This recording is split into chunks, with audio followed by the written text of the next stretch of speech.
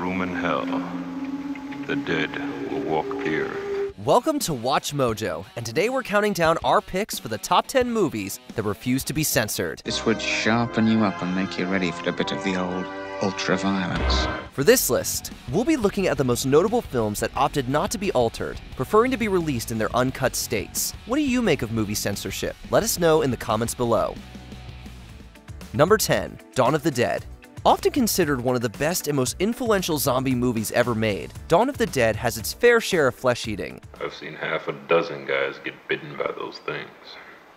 None of them lasted more than 3 days. And it is not pretty. The Motion Picture Association gave the movie an X rating, which was reserved for the most unsuitable films and was the 70s equivalent of an NC-17. Every dead body that is not exterminated becomes one of them. It gets up and kills. Even though some big movies were released under the X banner, it was still considered a death blow to box office success, and many studios re-edited their films to attain an R. George A. Romero chose not to do this, and didn't take the X rating. Instead, Dawn of the Dead got an unrated release under the United Film Distribution Company. We must not be lulled by the concept that these are our family members or our friends. They are not. They will not respond to such emotions. Number 9. Purity. We're going all the way back to 1916 for Ray Berger's Purity. The silent film features Audrey Munson, who is often given the title of America's first supermodel. Wherever you go in New York, Audrey Munson's watching you because she was the model of choice, the artist model of choice from 1910 to 1915, really, when a lot of New York was built. And she appears nude in it. Back then, the Motion Picture Association didn't exist. Instead, the movie industry was overseen by the National Board of Review. They recommended that 10 cuts be made from Purity, many of which involved nudity. Audrey is the first woman to take all her clothes off in a motion picture. She did it in 1915. The results were sporadic, as local film censors chose whether or not to follow the NBR's guidelines. Some states refused to edit the movie and simply banned it outright. Others ignored the recommendations altogether and released it without any alterations. In the 19-teens, Audrey heads west. She decides to capitalize on her fame, nationwide fame, to get a new Hollywood career. Number 8. Showgirls. Paul Verhoeven's Showgirls isn't everyone's cup of tea. It's quite infamous for its graphic depictions of showgirl culture, and was given the dreaded NC-17 rating as a result. And I don't know what it is you're good at, but if it's at the cheetah, it's not dancing, I know that much. Like the X of old, studios typically re-edit their films to avoid this, as major theaters often won't carry movies with the rating. Showgirls didn't follow this trend, and was released as is anyway. You're gonna make a lot of money for the Stardust. This was a history-making movie, as no other major Hollywood film had ever gone to theaters nationwide with an NC-17 rating. Funnily enough, it was later censored for home video, with some rental stores like Blockbuster carrying a modified version that was rated R. What do you want? Burger, fries, and soda. Get us some brown rice, vegetables, and a bottle of Evian. Number 7. A Clockwork Orange.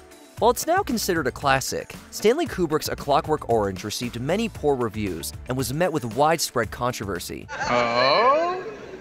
And what's so stinking about it? It was initially released in America in its uncut state with an X rating. However, Kubrick later censored it for re-release, modifying about 30 seconds of the work. The United Kingdom also first saw the movie in its original form. However, distribution was soon stopped altogether after it was thought to have been linked to real-world violence. What we were after now was the old surprise visit.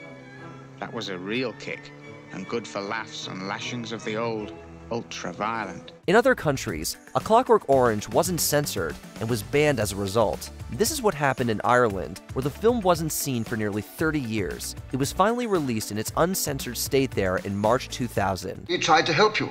We followed recommendations which were made to us that turned out to be wrong. Number 6. A Serbian film.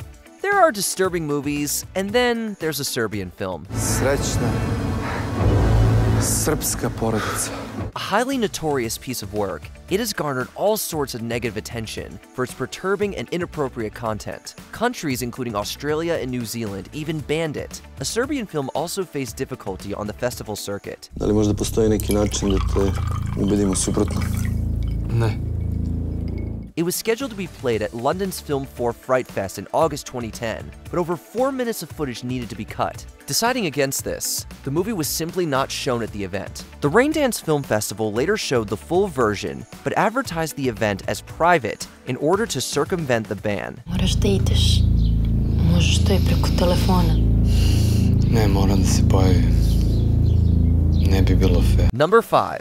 Scarface. Before Al Pacino and his famous Cuban accent, there was Howard Hawks' iconic original. Scarface was met with widespread condemnation by the censors, who felt that the story promoted criminality. Face the wall. Put your mitts up. All of you. Major changes were required that significantly altered the tone of the film. One of these was a new ending. Don't shoot! Don't shoot, Garino! Look at Garino, I'm all alone. I got no gun, see? Give me a break, will you, Garino? Most of the adjustments were reluctantly made, but producer Howard Hughes directly battled the powers that be on a few occasions. He screened one version of the movie for the press in New York, despite it having been rejected by the state censors, and he later released it with the original ending intact. Hughes also publicly condemned the modified cut, and even challenged various censorship boards legally.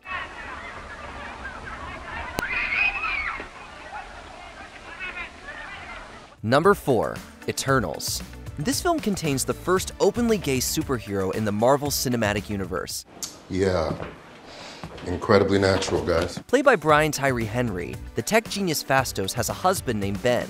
While this type of inclusion was praised in many places, it was the subject of significant contention in others. Maybe it wasn't such a good idea helping them advance, Phastos. Technology is a part of their evolutionary process, Druid. It's not exactly something that I can stop. Various countries, including Saudi Arabia and Oman, banned the film as a result of the same-sex relationship. According to actors Angelina Jolie and Haz Slayman, who portrays Ben, Marvel refused to censor the movie for those countries and accepted the bans instead. However, one of the scenes cut for the Indonesian release was a kiss between Phastos and Ben. When you say goodbye. Number 3. The Birth of a Nation. This silent drama generated fierce outrage in regards to its racist ideology, alternate portrayal of American history, and horrible imagery. The NAACP and many black Americans attempted to get the movie banned, believing that it would encourage racial violence. However, review boards typically didn't listen, and it was neither banned nor censored in most places. In fact, when the film was re-released for a second run, it included a title card that stated, "We do not fear censorship." Regardless of the controversy, The Birth of a Nation did well. It was the highest-grossing movie of its day, and was eventually included in the National Film Registry.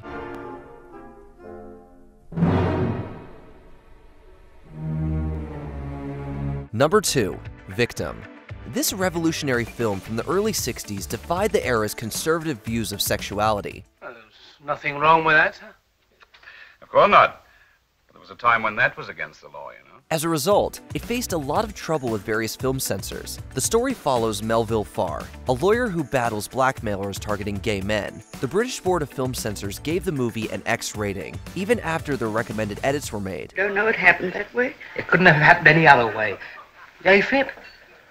I don't have to think about it, old mate. It was met with similar contempt in the United States, with the Motion Picture Association's Production Code Administration effectively banning the film. However, the distributor outright defied this ban, claiming that they would release the movie anyway. Victim was indeed released on February 5, 1962, when it premiered in New York. I'm glad we've got them. It seems tragic that your career has to go west in the game. Before we continue, be sure to subscribe to our channel and ring the bell to get notified about our latest videos. You have the option to be notified for occasional videos or all of them. If you're on your phone, make sure you go into your settings and switch on notifications. Number 1. Schindler's List. While regarded as a masterpiece of cinema, Schindler's List was nevertheless met with some controversy, specifically in the Philippines, where the issue went straight to the president. Maidgood promised me he'll put in a good word for you. Nothing bad's going to happen to you there. You'll receive special treatment. The dispute was over scenes involving intimacy and nudity, with the country's chief censor demanding about 30 seconds worth of cuts. Director Steven Spielberg vehemently refused to make these changes, and insisted that the movie be removed from theaters rather than censored. It's Hebrew from the Talmud. It says, "Whoever saves one life saves the world entire."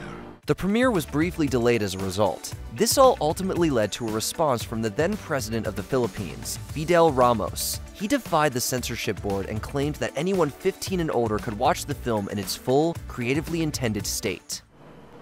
That's power, Amon. That is power.